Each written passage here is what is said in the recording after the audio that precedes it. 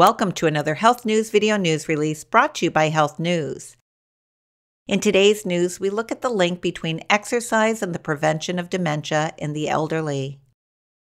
More than 80% of North Americans over the age of 85 suffer from some form of dementia. However, studies are showing that exercise is improving brain function in the elderly.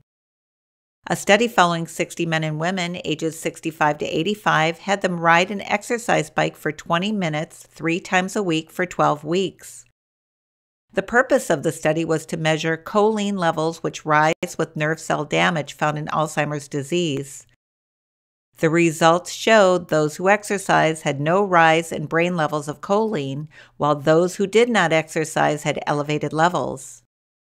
A review of hundreds of articles in the world scientific literature showed that exercising older people have far less loss of brain function with aging, less brain blood vessel damage, larger hippocampal brain size for better memory, less loss of brain tissue with aging, better spatial memory, better communication between brain nerves, and improved ability to learn new facts.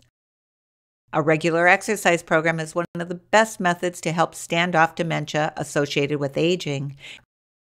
Remember, your best source for everything health is your chiropractor. Visit your chiropractor regularly and make sure your nervous system is functioning 100%.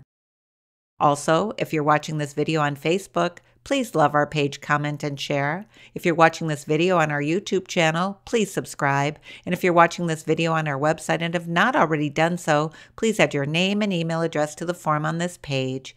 And that's it for today's health news.